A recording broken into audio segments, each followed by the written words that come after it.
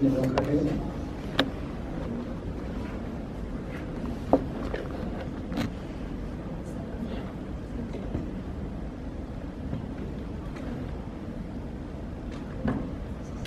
はい、please.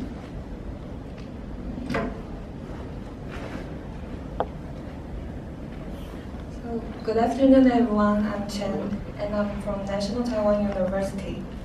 And today my topic is studying the tidal breathing patterns of obese and non-obese cats.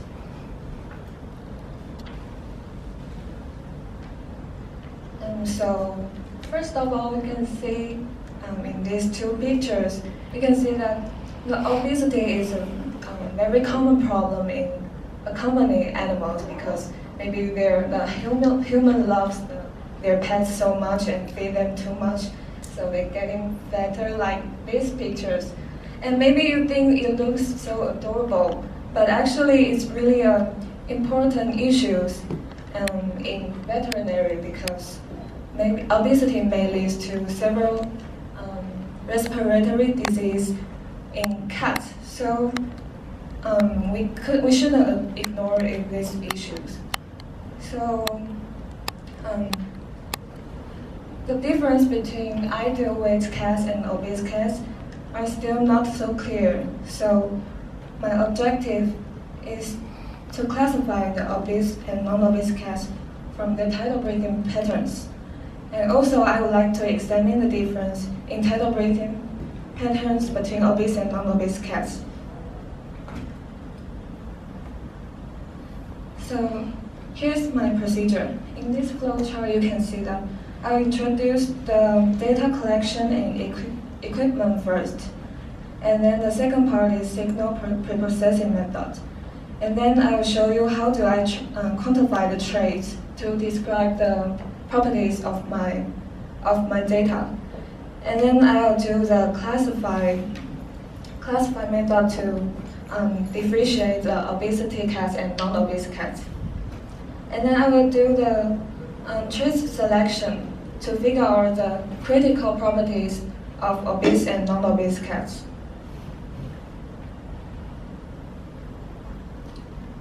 So, okay, let's go to data collection and equipment. So in my study, I have 14 samples as my data source. So the 14 cats are all client-owned cats, and they are all recruited from the National Taiwan University Veterinary Hospital. In my case, I have 6 ideal weight cats and 8 obese cats. And you can see this chart. This chart is body conditional score chart. And you can see that it describes how obesity is the cats from their body shape or their body landmark. Like you can see the level 1, the cats look quite skinny, and the level 9, you can see that the cats look so round and in a very obesity shape. So in my case, I have six ideal weight cats in the level 5 and 8 obese cats in the level 8 and 9. And the equipment we used is barometric whole body plethysmography system. And it's a transparent chamber with the sensors built inside the chamber wall. So you can see that the cats can stay inside the chamber and they can breathe totally free and they don't naturally. So we can get the natural breathing data. And then I'll show you the signal preprocessing step. In this figure, this is the raw data we can get from the chamber. So the x-axis is time and the y-axis is the flow. So we have to do, the first step is data smoothing.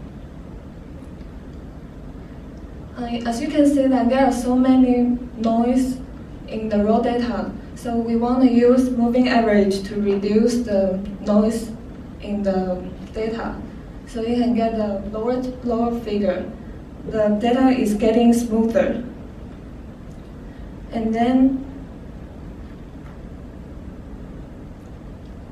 the second step is acceleration removing, because in our data we have so many acceleration, and it may cause that it's difficult to define where is the beginning of the inspiratory period and where is the end of the expiratory period.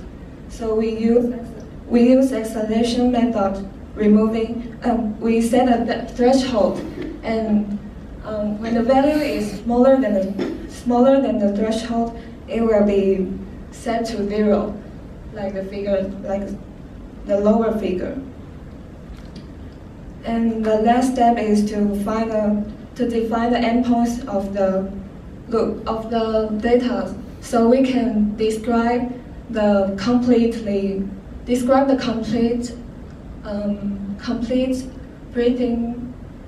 breathing period using define the endpoints. So after these 3 steps, we can get a complete period of breathing signals and then calculate it, and then integrating the flow signal to the time, and then we can assemble this PTB-FV loop. It is widely used in veterinary to assess the lung function. So as we have the flow time signal and the PTB-FV loop, it can be used to do the following step. Trait quantification. So our traits are divided into 3 parts. The first one is BWBP traits, and the second one is PTB-FEL traits, and the third one is morphological traits. So totally we have 34 traits, and they are all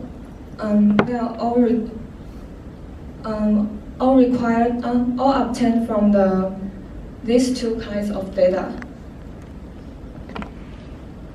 So the first one is BWBP traits, and this is the most essential traits because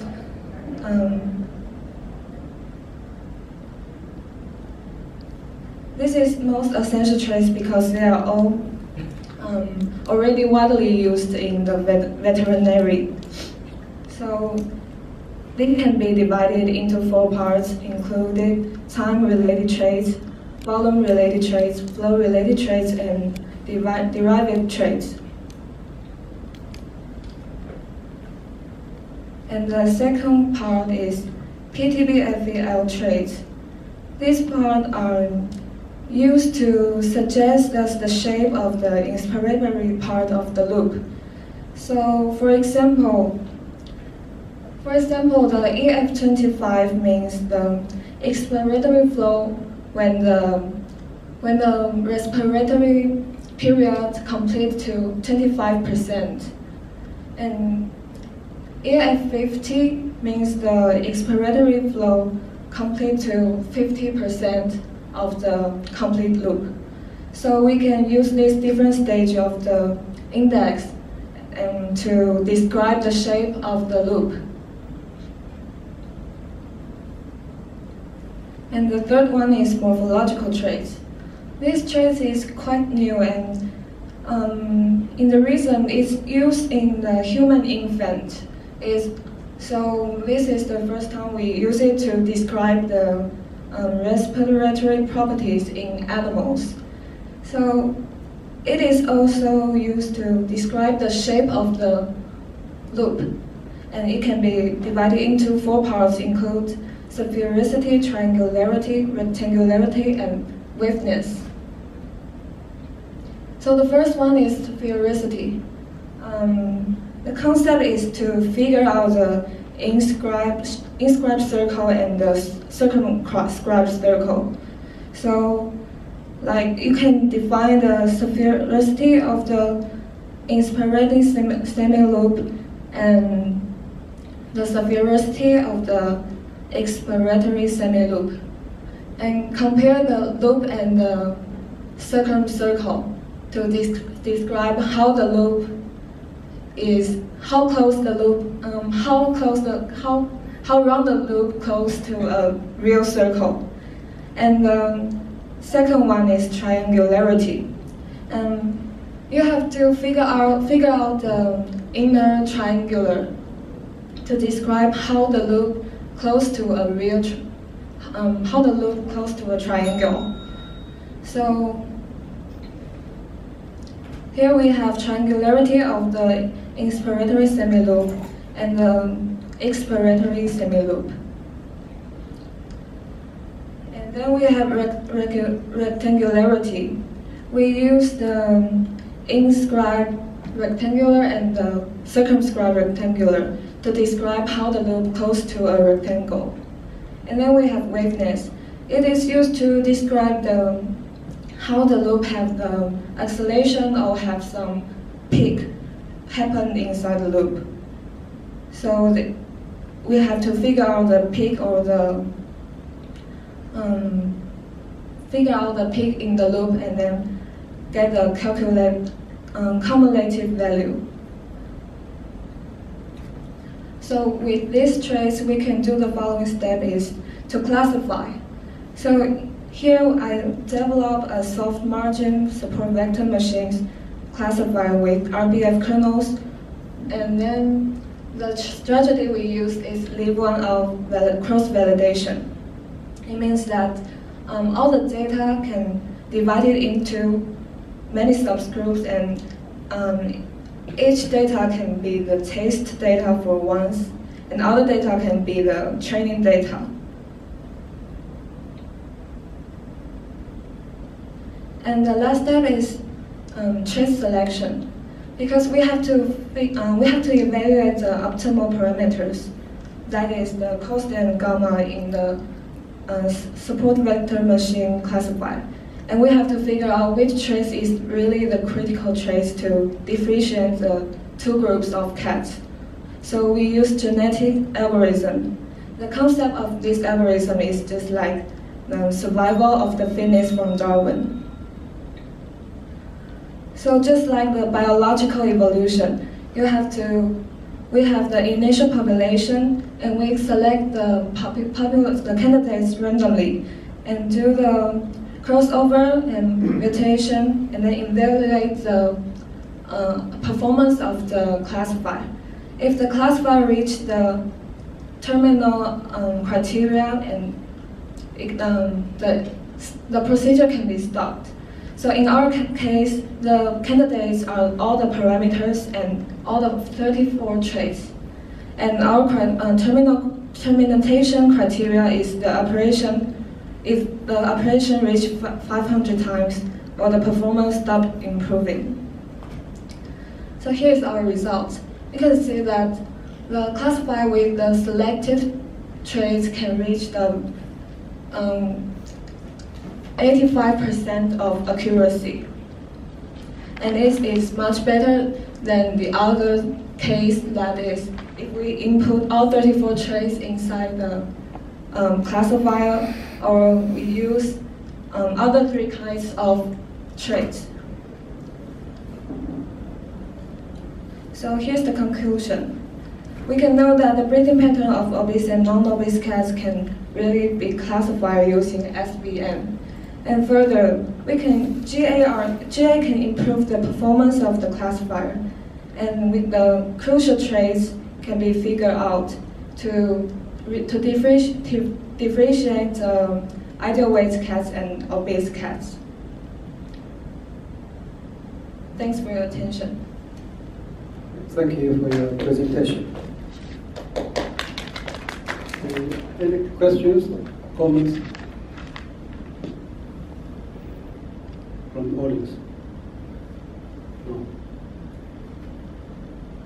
First of all, I have 2 questions. So the first one, so in your presentation, you introduced a new method to classify obese and non-obese cat. So I'd like to know now what method is used to classify. What method? Yes. I use support vector machines, SVM.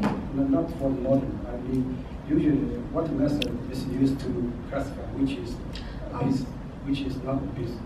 Actually, classifying the obese and non-obese method is not widely used in veterinary. It is a quite new topic.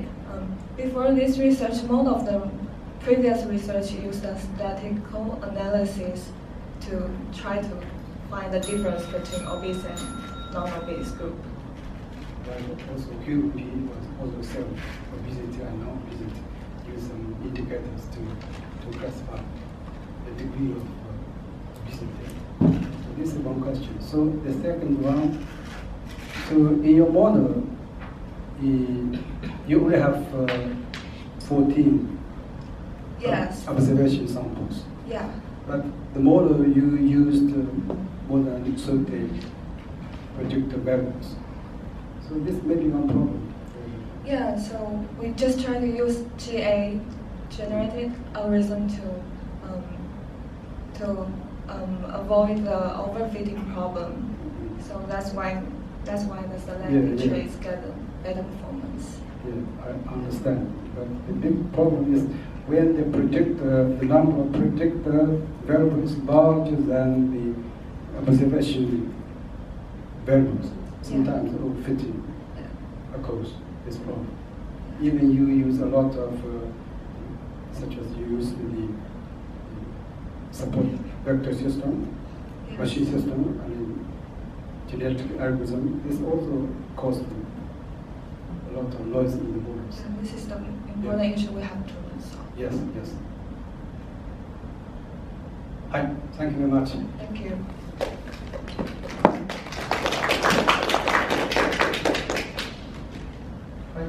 Next, I would like to move to